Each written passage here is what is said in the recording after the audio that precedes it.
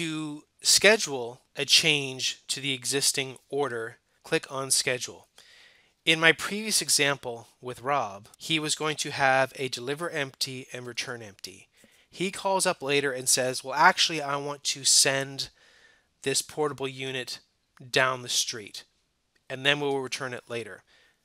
Click on the respective person. When you select the tenant, you'll also see a quote order. So this order references that particular person. Click Next. Click Edit. The initial deliver empty was closed, so the final step is the return empty.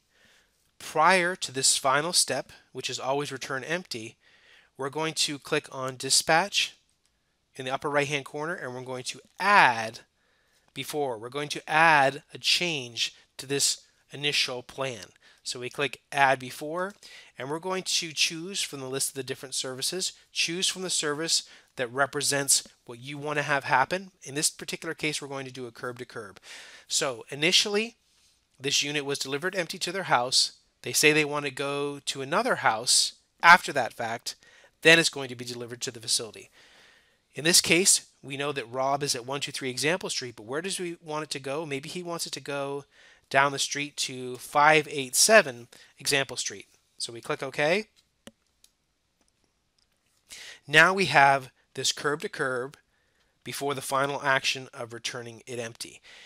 If we had clicked Add After in this case and we tried to add the curb to curb after the return empty, it would give us an error because that's not a logical flow. You need to think about what's truly happening with the unit when you choose these respective actions.